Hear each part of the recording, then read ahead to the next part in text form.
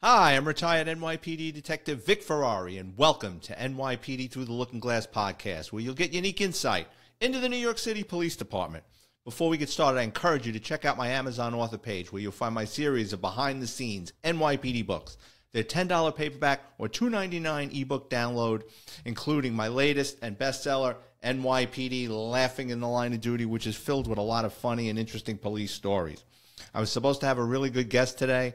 Unfortunately, he had to cancel last minute, so I'm kind of going to give you a hodgepodge of stories.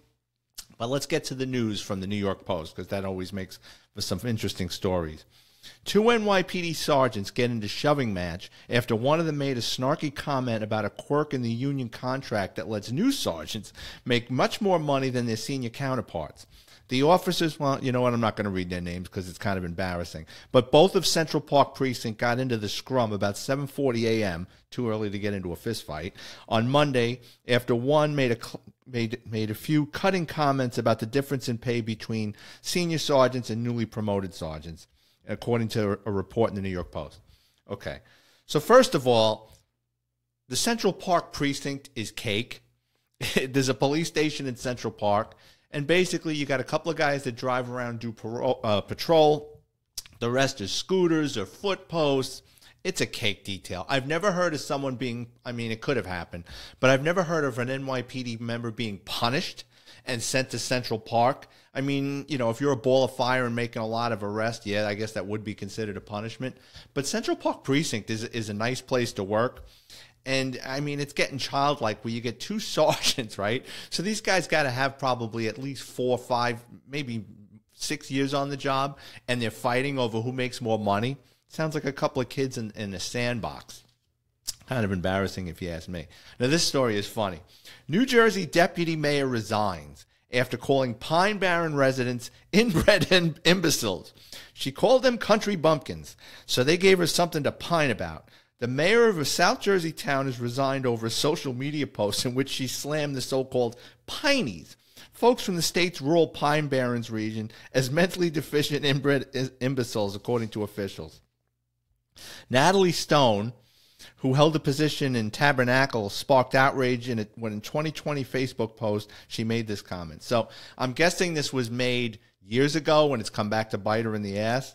If any of you Soprano fans out there, the Pine Barren scene where Paulie Walnuts and Christopher, they go to drop that Russian that was in the trunk of the car that they thought they killed, and they bring him out to the remote area of the Pine Barrens, which that's not where they filmed it. They actually filmed it up in Orange County, New York.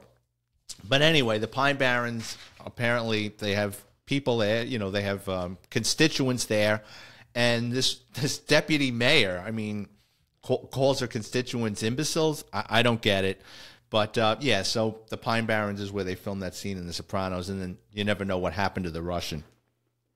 Daredevil street racer who taunted cops in New York City and New Jersey is busted after he's linked to his Instagram account. An obnoxious street racing influencer, give me a break, was finally arrested after he filmed a series of videos taunting cops in high-speed stunts with expensive cars across the New York City and New Jersey area. Queens Daredevil Antonio Genesenstri, I don't know, 19, was nabbed last week after cops linked him to the popular Squeeze.Benz account on Instagram and Twitter. You know, it's one thing to get away with a crime. Nowadays, these kids, they're posting it, and it's coming back to bite them in the ass. I mean, why would you do something? I guess they're doing it for the attention. Well, he got the attention he didn't want. Now he got arrested. It's funny with these kids with these street racing teams. We locked up a kid one time out in Brooklyn. It's a funny story. It's just a quick story. But one of the guys in our office got contacted by some company out in the Midwest that dealt in, it was like an eBay Motors. It wasn't eBay Motors, but it was something like that where auto parts are shipped and transferred across the country like a swap shop. Well, a BMW motor was shipped from Brooklyn, and it was stolen, and now this company was out the money.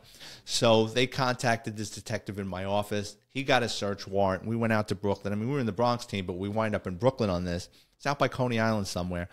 And Beautiful house, nice house, and in the back there was a garage. So he gets the warrant for the back garage. We hit the place, and you know, it's a nice family, and their son, they built this garage for him out in the back, and I mean, it was, you could eat off the floor. And what the kid was doing was, he was a BMW enthusiast. He was stealing them, and he was chopping the parts, and then he was shipping them all over the country. But the wild thing was, the kid was such a BMW enthusiast, I'll never forget this. He had the M3 emblem. So BMW's, their racing performance car is the M's, the M3, the M5. This kid had the M emblem tattooed on his calf. So they took a photo of that and used it against him. And then the father wanted to kick the crap out of the kid because he didn't realize his son was running a chop shop in the back of his house. Anyway, back to the news. An 18-year-old driver of the reckless crew who doused an unsuspecting NYPD traffic enforcement agent, that's a meter maid, the guys that write the tickets, with the fire extinguisher in a twisted prank has been arrested, police said. Armour Alashishi was arrested behind the wheel of a gray sedan with 3 passengers when the car slowed down at St. Nicholas Avenue and 118th Street as it approached an unmarked NYPD cruiser just before 7 p.m. So what these guys saw the video on YouTube, what these clowns are doing is they're driving around with a fire extinguisher and they're pulling up to people, and they're asking them for directions or getting the driver's attention, and then they just spray the fire extinguisher into the person's face and fill up their car, and they drive away laughing. And like the last moron, they're posting it on social media, and they got arrested. Now, I am not a fan of traffic enforcement agents. I've gotten many a ticket from them, but that's wrong. You shouldn't do something like that. You could have got the guy killed. The guy could maybe lose an eye, or if he's allergic to it. It's not right. It's just like I said, it's the erosion of society. Here's another one with our migrants. 2 groups of brawling migrants, illegal aliens, ganged up on a pair of NYPD officers who arrived to break up a fight in the Roosevelt Hotel on West 45th Street, battering cops and biting one, law enforcement officials said. Both cops were taken to the hospital with minor injuries. The 4 migrants, illegal aliens, were arrested, 3 of whom were free after prior arrests. So here we go again. You got the Roosevelt Hotel, which I'm guessing is an SRO now. They're using it to house these illegal aliens. And these people are just basically brawling with themselves. They've got nothing to do. And they're getting arrested and they're getting let back out. And then when the cops get called to kind of control the situation, they turn on them. And they know that nothing's going to happen to them. So it's just sad. Here's another one. A dirt bike rider rammed into an NYPD cop who tried to boot him and 2 other cyclists at a Central Park last week. The officer was riding a marked scooter and attempted to escort 3 riders out of West Drive and West 90th Street area just after 4 p.m. That's when one of the motorists turned aggressive and struck the cop on his bike. You see these videos now all the time where you got these guys on quads, trikes, dirt bikes, motorcycles, mopeds, unicycles, you name it. They're just going out in packs and driving on the sidewalk and terrorizing people. And I guess now they're going into Central Park. When I was in the auto crime division, we would grab these kids every now and then and take their bikes. And a lot of them, the thing is, especially with dirt bikes and quads and trikes, they're stolen a lot of times, but they're never registered because they don't have, they're not meant for the street. So there's no license plates on them. So we would recover these things. And they were often stolen from like Pennsylvania and New Jersey decades ago. We would find one that was stolen 10, 15 years ago, like out of the Poconos, and here it is riding around on the sidewalk during the Puerto Rican Day Parade in Spanish Harlem. So, yeah, they got to do something. I've seen videos where the NYPD is confiscating them, and then they're bringing them out to the pound, and then they're driving a bulldozer over them, which is good. I mean, because you don't want to auction them off, because guess what? When you auction them off, they get them back, and they're doing the same thing. So it's good that they're crushing these things. Whistleblowing ex-NYPD sergeant jailed for 6 months on minor assault charge being housed next to a cop killer. Former NYPD Sergeant Sergeant Lee, who helped expose a karaoke bar corruption scandal in Queens in a precinct a decade ago, was found guilty on 2 counts of a misdemeanor assault on May 14th for an off-duty brawl at a Chelsea club in 2021. A judge sentenced him to 6 months in the infamous jail where he's being housed next to a cop killer and a drug dealer who beheaded a man. So this is a bizarre story because there's definitely more to this. You got a guy that, listen, I'm not excusing him assaulting anybody, But for him to get 6 months in jail for a misdemeanor 3, I mean, come on. There's something definitely more to this story. I'm kind of guessing he pissed people off with this karaoke bar corruption scandal. Maybe it hit somebody too close to home. It's just something's not right here for this kid to get sentenced to 6 months in jail. But who knows? I mean, I don't know the whole story. New York City Police Department fired an officer after he was discovered allegedly spying for the Chinese Communist Party, according to internal disciplinary records. NYPD Sergeant Stephen Lee, different spelling than the last guy, this is L.I., who worked at the department's Internal Affairs Bureau, had helped a Chinese national contact a Chinese woman between 2019 and 2021, investigators say. And that's scary if the Chinese Communist Party has infiltrated the New York City Police Department, because the amount of information they could gain and the amount of things they can do is just, it's scary. So I'm glad they caught this guy if he did it, but it's a scary story when you have foreign governments infiltrating our law enforcement agencies. So like I said, I had a guest cancel, so I'm kind of giving you a hodgepodge of things. But I'm going to talk a little bit about corruption. And I'll tell a police corruption story. But corruption, so when you go into the New York City Police Department, from the day you get hired, they tell you you're going to get fired. They give you these fiery sermons from these district attorneys tasked to prosecuting police corruption. They explain that getting a free cup of coffee or a discounted meal is going to lead to bigger and better things. If you screw around, you're going to go to jail. They show us videos, and they bring in ex-cops that have been fired and served jail time to tell their story, how they got involved in drugs or financial issues and they went wrong. And I mean, you need not but just pick up the paper and you just see the things going on in New York City. So if the NYPD does one thing really well, it's they warn you right up front, if you screw around, you're going to get fired and you're going to get prosecuted to the fullest extent of the law. But sometimes corruption goes on higher than the New York City Police Department, and we get to see it. So this is late 80s. I'm a rookie cop. I get assigned to a South Bronx precinct. And as the new guy, I mean, you're doing all the crappy jobs. You're getting the shitty assignments. You're guarding hospitalized prisoners. So I was doing a midnight shift, and I was assigned to be the assistant desk officer. So when you're an assistant desk officer, you're basically at his beck and call. Go get me a cup of coffee. Go answer the phones while this guy's on his meal hour. And you're the goalie. You're making sure anybody walking into the station house, A, isn't there to do anybody harm, and B, doesn't get to the desk officer before you interview him and make sure whatever problem they have, you can't address it before it gets to the desk officer. So I'm doing a midnight, and these two cops that had about a year more than me, and I really liked them. They were really good guys, and a lot of the old-timers wouldn't talk to you, but these guys, they even though they had a couple of years more than me, they were always nice. They would drive me out to my foot post, or can we get you something to eat? They're just nice guys. They come in with a stolen vehicle arrests and a couple of bodies, and they come up to the desk, and they're filling out the paperwork, and one of the female prisoners is insisting she's got to use the phone. They said, okay, they fill out her pedigree information, and they put her in a cell. They have female cop come. They search them. I got to use the phone. I got to use the phone. I got to use the phone. Okay. They let her make a phone call. Probably about 25 minutes after that phone call. Now, this is on a midnight, so the phone really doesn't ring that much, especially the desk phone. No one has that phone number.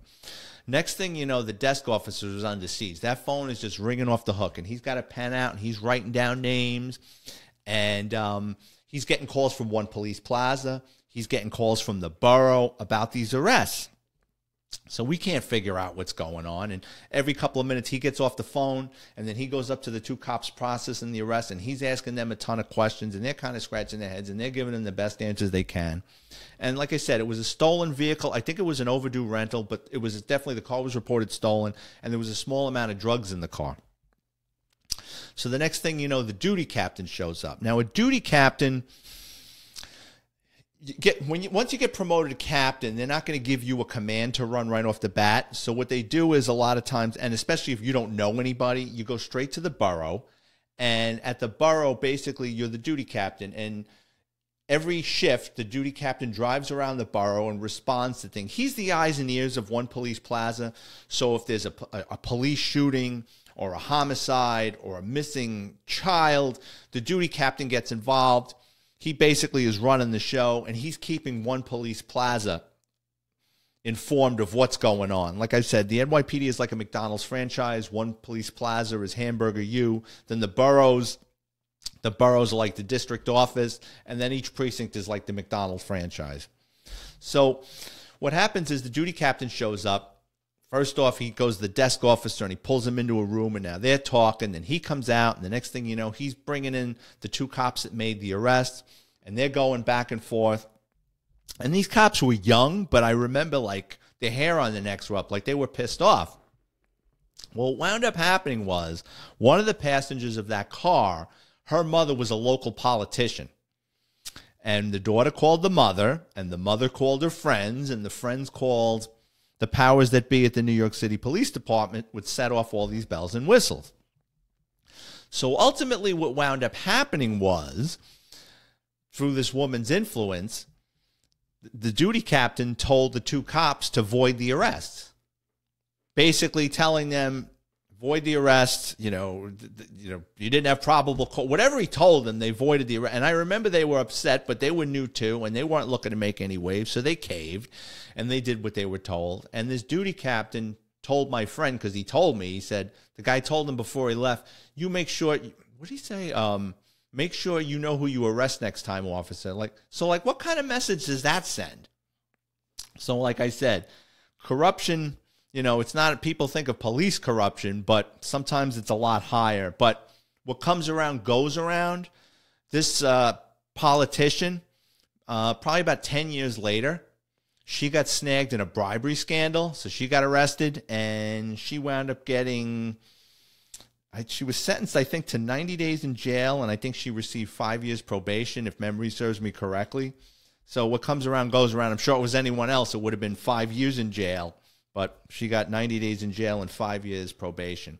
So that's the first time I saw corruption inside the New York City Police Department. But then I saw it even closer to home, probably a year or two, about 2 years after that. So I'm in field training, and there's a guy in my field training, and I liked him, and we would work together on foot post every now and then, and we had a good rapport. And after field training, we went our separate ways, and then a couple of years later, we wind up in the same unit, and, this familiarity with us, we're still kind of the new guys, so we decided to partner up. And I liked the guy. I worked with him for about 6 months, but his life was a mess. So he was married to one woman. He knocked up another girl. He was trying to get out of a divorce with his wife and set the new girl up in an apartment on the sneak. It was always something. He was a nice guy, but his life was just a personal mess. And I didn't pry, but he shared these stories with me. So one day, we're working together, and he asked me, he goes, now this is like late 80s, early 90s. He goes, I got to ask you a favor. I said, well, what's up? He says, can I borrow $5,000? $5,000. No, $5,000 was a lot of money back then. $5,000 is a lot of money now, right? So I said, well, what for?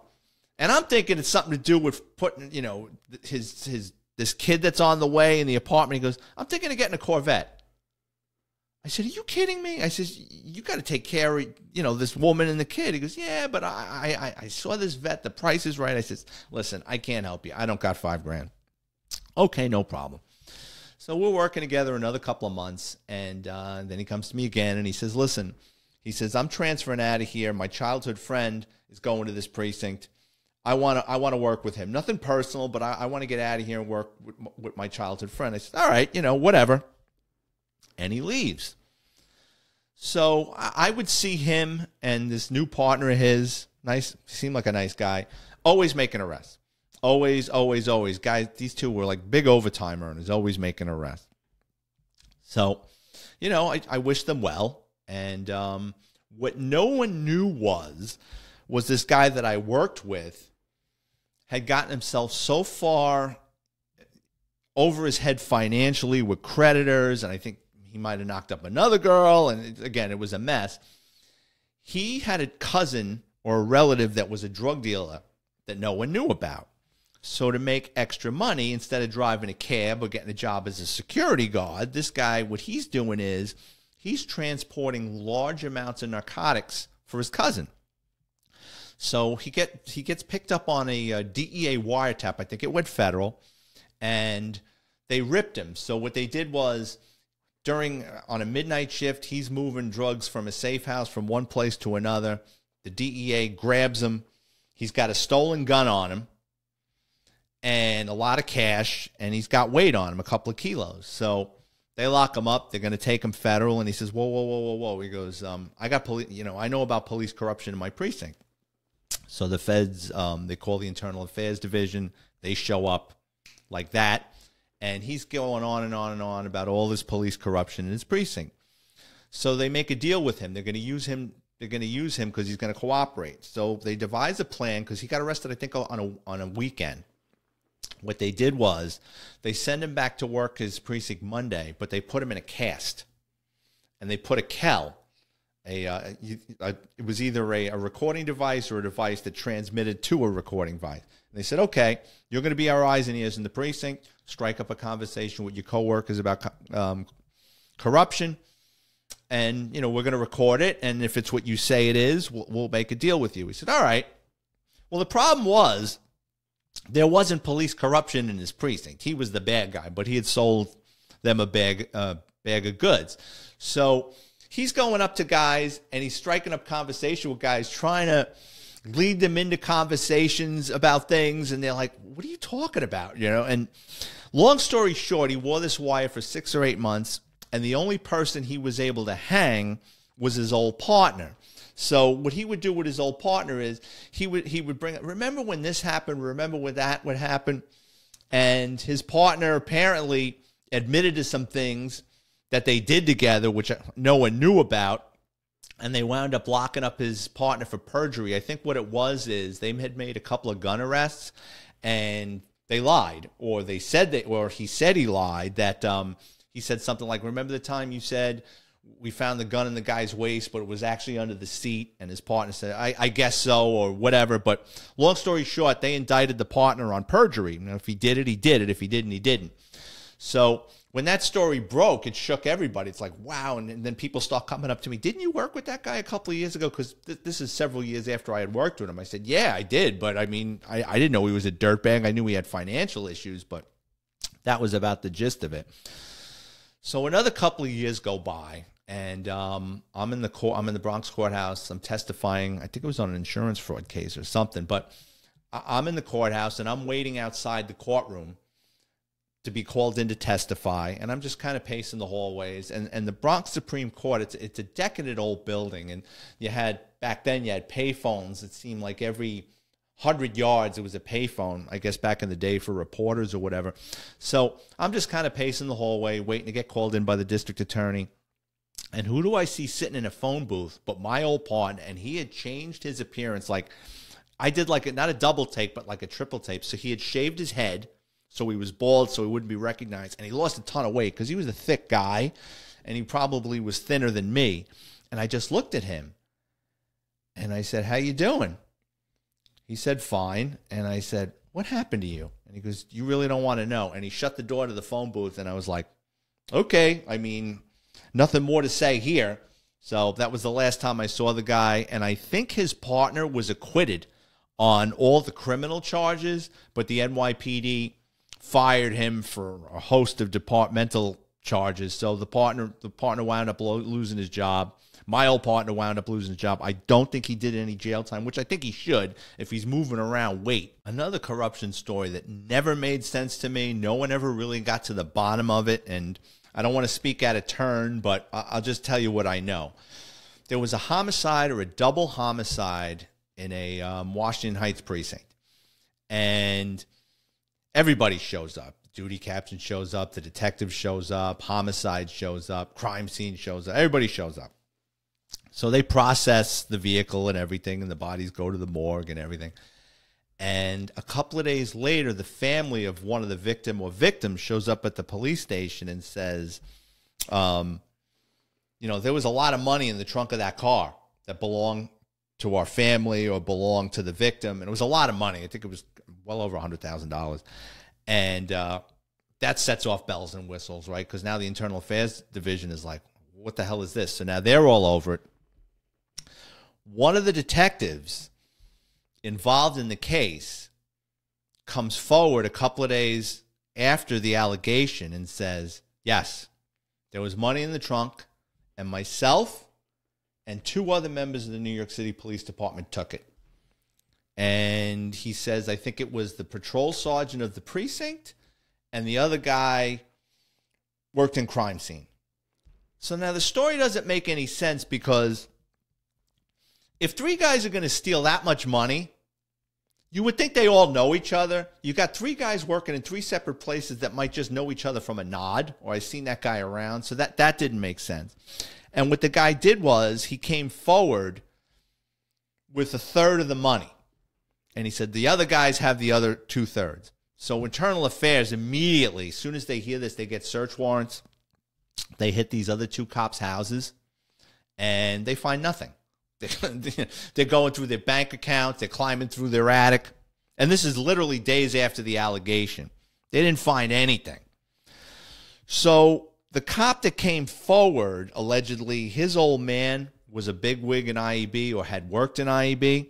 And the story behind it was he panicked and tried to get some of the dirt off himself. He threw these 2 other guys. He concocted this story and tried to get the other guys in trouble. But wound up happening is he got transferred to our precinct. And, everybody was like, here's a guy that's admitting that he took money. He didn't get fired. He gets 2 other guys in trouble, who ultimately they didn't get in trouble, but I'm sure they got modified and they got pulled through the ringer. The guy kept his job. So that was one of the more head-scratch. I'm sure there was more to that story, but supposedly they only came up with 1/3 of the money that he said that he took. I don't know. Maybe the other guys did or they didn't, but, it was a wild story, and no one really ever got to the bottom of it. So anyway, again, I apologize for such a thrown-together show. I was supposed to have a really good guest, and hopefully I can get him back next week. And I want to thank everyone for tuning in, especially my friends in Cape May, New Jersey, Clearfield, Utah, St. Petersburg, Florida, Pawtucket, Connecticut, 29 Palms, California. My brother was a Marine out there. Summers Point, New Jersey, and Fort Smith, Arkansas. If you work in law enforcement or have an interesting criminal background and would like to be a guest on the show, please drop me a note on Twitter or Instagram. If you're listening to the show or watching the show on YouTube, please hit the subscribe button and hit the like button. I need my subscribers if I'm going to make any money doing this. If you enjoy the content, check out my Amazon author page and type in my name, Vic Ferrari Like the Car, where you can preview all my books for free, including my latest and greatest NYPD Law and Disorder. Thank everyone again for tuning in, and I'll see you guys next week. Take care.